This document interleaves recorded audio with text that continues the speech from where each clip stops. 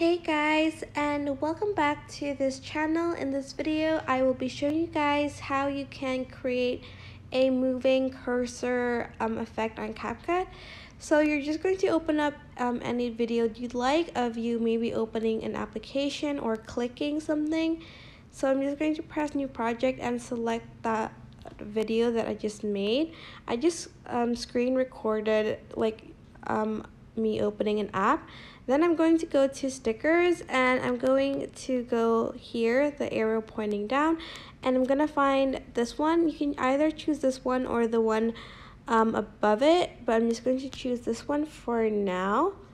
And I'm just going to make the cursor smaller. I'm also going to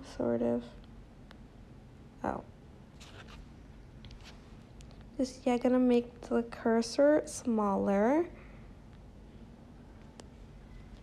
And maybe have it here.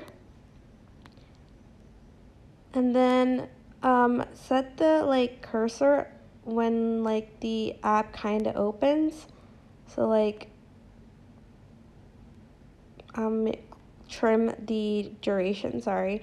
And then you're going to add, you're going to add a keyframe at the beginning of the video, and at the end you're going to add another one and move the cursor on the app so it looks like you're clicking on it.